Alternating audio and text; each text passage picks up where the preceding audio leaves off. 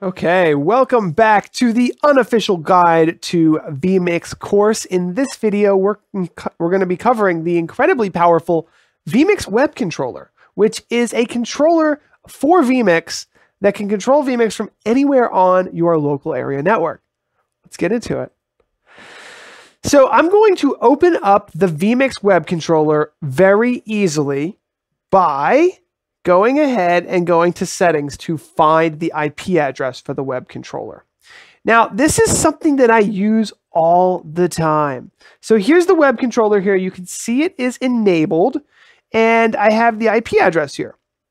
So we can go ahead and go to this IP address and literally control vMix. So that's what we're going to do today. Boom. And we just need to zoom out, Mike. There we go. And now I can control vMix. Now, this is a very simple look at the vMix web controller. And I'm just going to take you through it one step at a time. And then we're going to look at the way that we use it here in our studio with a touch screen that I have here. I use this to operate the live show by myself all the time. So, you know, sometimes I'll do some shortcuts to start recordings and different things. All of the different previews and outputs. We have the ability to edit all of the different titles and do tally lights. And then I also can, change titles here. So we'll look at all of that in my screen capture here. So first of all, how did we get here? So to get to the web controller, we clicked the web controller button. And web controllers can be accessed through the settings menu, or you can click on the shortcuts hamburger menu and click web controller there, and it'll open right up in Google Chrome. Now, really quickly, just to show you guys some of the things, this is coming back to some of the shortcuts that we created. Let's just see it working here. So, simple cut, right? That's a shortcut. So we can create as many shortcuts as we would like to operate vMix remotely. So let's just add a title, just a random title. Just add that title right there. And we will create a shortcut. This is kind of combining all of the things that we've learned about to overlay that title. So we'll just do shortcut 1 to function overlay. So basically I hit the find button, right? And I hit find key 1. And then I hit overlay function overlay input 1.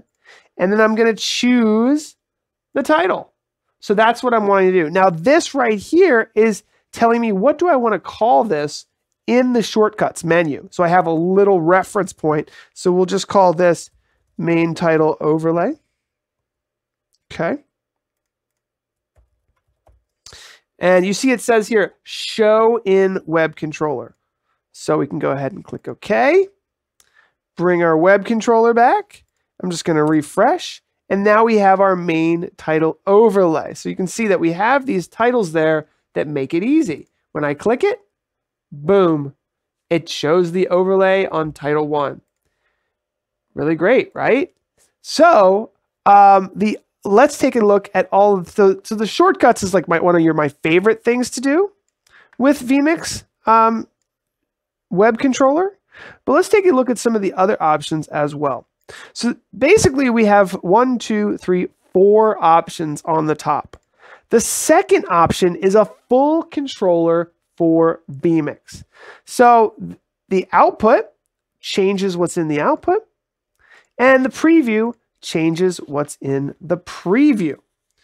So basically, this gives you a fully controllable functional switcher just pared down for size that you can use with your iPhone or your iPad or touchscreen or any computer on your local area network. And instead of full images and descriptions of the inputs, which you can see in the main video production system in the vMix software, we use a designation of a number and a letter to represent the inputs. So for example, a camera on input 1 would be labeled C1. A title on input 2 would be labeled just 2 or T2. And then the top row is preview or output and then preview. So see, this is a video on, this is video 1, video 2, video 3, they say V123. So if it was a camera on input 4, it would say C4, right? And then if it's a title, for example, it just says the letter number there. Now, so we have output, we have preview, and then we actually have overlay channels. So this is really valuable because if we want to do an overlay channel, we can do that through here. It's literally a fully functional switcher here. And a lot of times I'll use this, for example, if I need to remove a social media title or something like that. I'll just scan through and you'll see that this colored box is there. And I'll say, oh, that's how I get rid of it. Click it there. You can also manage transitions with these buttons down here. It's a fully functional switcher. Pretty cool. Now this here is a tally light system. So what this will do is it will actually, show you the ability to basically say, hey, turn blue or green when this input, I said blue or green, it's actually, that's green and blue, right? This is green. So this web browser will turn green when this input is full screen or is in the output. And so effectively, this web browser becomes a tally light.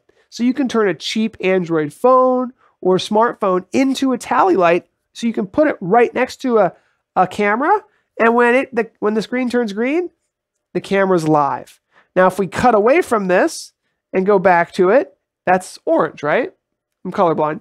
That's orange. So we know that the camera is not live. It's in preview. And if the camera is not in preview or output, it turns to this color. Is that blue? Yes. So we have blue. All right. So that's tally lights. And so you just select the input that the camera, you want the tally light to work with, which would be a camera, and it starts to work. Now, finally, we have the ability to edit titles here. So we can literally say, vMix master, class 101, hit update, and it just updates the title. Oh, should be 101, hit update, boom. And there are some really interesting case studies in the book that talks about how to use this. For example, a really kind of inspirational case study that is in the book that we share is the Griswold Elementary School, which uses the web controller to give students extra jobs. So one student is just involved with updating the titles, and they just do that over Google Chrome. Another student is in charge of showing the graphics. So they're a graphics chief in the broadcast club, and they have access to the shortcuts that will show up the graphics when they need to be shown.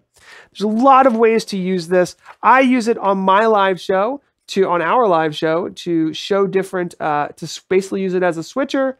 And that's pretty much it. I use it as a switcher and then maybe a couple shortcuts here and there. So that is the vMix web controller.